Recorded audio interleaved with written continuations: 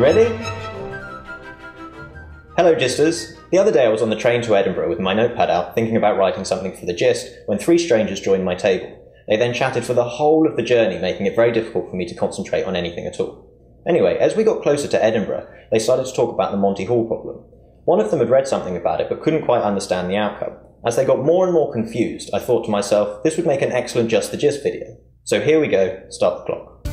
Monty Hall is hosting a game show with very simple rules. A contestant is invited onto the stage where there are 3 large doors, A, B and C. 2 of the doors hide goats, whereas the 3rd hides a Ferrari. Choose a door, says Monty, you'll win whatever is behind it. The contestant picks B. Monty opens one of the doors to reveal a goat. 2 doors left, says Monty, do you want to change your mind? The contestant is unsure. Most people think that it doesn't matter. There is a 50-50 chance of being correct since there are 2 doors left, right? Wrong. You're twice as likely to win if you always switch doors, and here's why. When the contestant chooses B, there is a 1 in 3 chance of being correct. This remains the same whatever Monty does. And so by sticking with the original choice, the contestant wins 1 out of 3. But the 2 remaining times must be when the Ferrari is behind the other door, meaning that if you always switch, you win 2 out of 3. This works because if A hides the Ferrari, Monty will reveal the goat behind C, and if C hides the Ferrari, Monty will reveal the goat behind A. But in both cases, switching from door B will result in winning. And so if you always switch, you are twice as likely to win than if you stick with your original choice.